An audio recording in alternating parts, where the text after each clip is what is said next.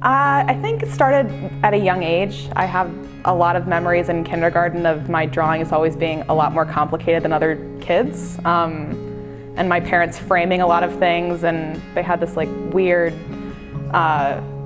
book thing at Sugartown Elementary School where you got to illustrate your own books. And so I remember doing that even at a really young age.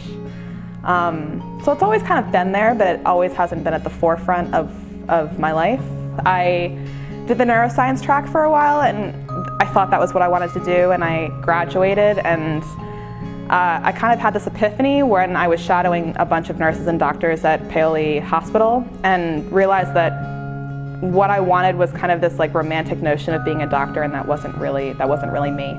And so I'd always done the art on the side, and it was something that always interested me. And after that kind of epiphany that I had, I decided to go to Italy to study art for about a semester right after school was over.